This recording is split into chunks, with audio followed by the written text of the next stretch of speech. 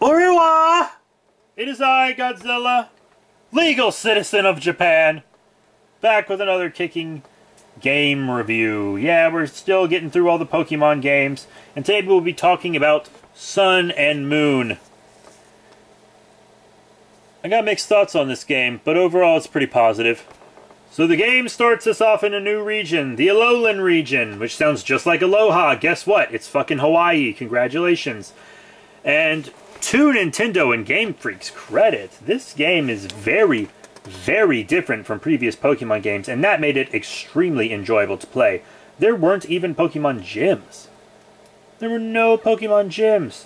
There were instead these, like, island challenges, and you had to fight these totem Pokemon, and it was a really cool idea, but there was one problem with it.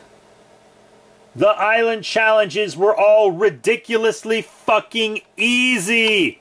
They looked at their Pokemon games and were like, our target audience is children, and we think our games are too hard. I feel like they started dimming down their games in XY, and they didn't really do it in Alpha Sapphire and Omega Ruby, because those were kind of more for longer time fans, I think. But this game is easy as fucking shit. This is the easiest Pokemon game I've ever played. It's a joke, difficulty-wise. I hate to say it, it's a fucking joke, difficulty-wise. But don't get me wrong, because I absolutely fucking love everything else about this game. This is in my top 5, no, top 3 Pokemon games. This game rocks!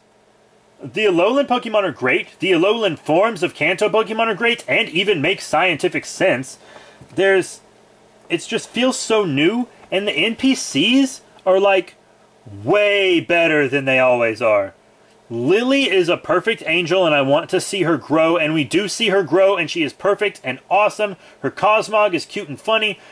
Hal is fun. He can get on your nerves sometimes, yeah. He's got a big personality, but whatever. There's that emo dude who comes around towards the end. He's a little more standard, but there's so much going on. And then fucking Lucamane. Don't even get me started on her, man. She was a psycho bitch and I loved it. She turned into an Ultra Beast. And you have to fight her in a different dimension surrounded by monsters. It's fucking awesome. And the Ultra Beasts are fucking swag. They're awesome Pokemon from other dimensions. And I love each and every one of them. Especially Buzzwole. Or should I say Buzzswole. He's buff as shit. Also, they did something I've been wanting them to do since fucking Red and Blue version. They get rid of HMs. Bye, Felicia. HMs are fucking finally gone. I hate HMs. They clog up your party, and you have to have them even though you almost never use them in battle. Some of them are basically useless in battle. Rock Smash, Flash, go fuck yourself. Like, some were kind of cool, like Waterfall and Fly, but fuck Jesus Christ. But they got rid of them, and instead, they have Pokemon Uber.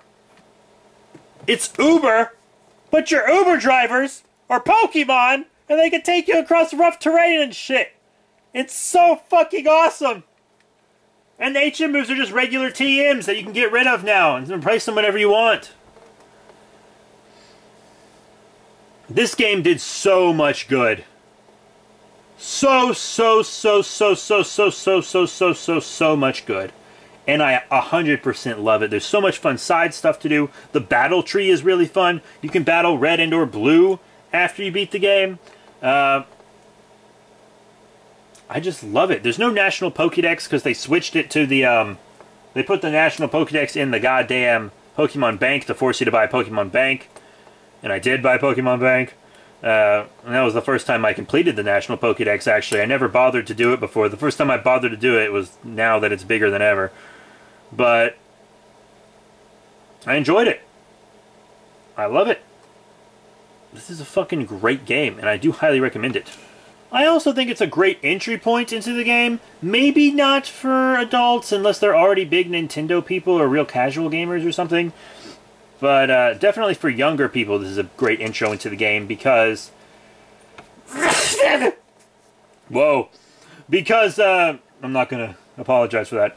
Because, they fucking goddamn... They do shit. It's easy. It's really easy. And also, like, once you've battled a Pokemon, you can see which of your moves are effective against it. You don't have to really memorize the types anymore. And when you're making tons of new Pokemon, and most of them are dual type these fucking days, and you keep adding new types like Fairy, maybe that's not such a bad idea all around. But it's really helpful for people who are just getting into the game. All in all, Pokemon Sun and Moon are fantastic. They give us great story, great lore. The first legendaries that can fucking evolve, which is awesome. I just love all of it. It's wonderful. So that's it. Thank you all very much for your support. Remember to rate, comment, and subscribe. Check out all the cool links in the description below. Facebook, Twitter, etc. And I'll see you all later, bitches.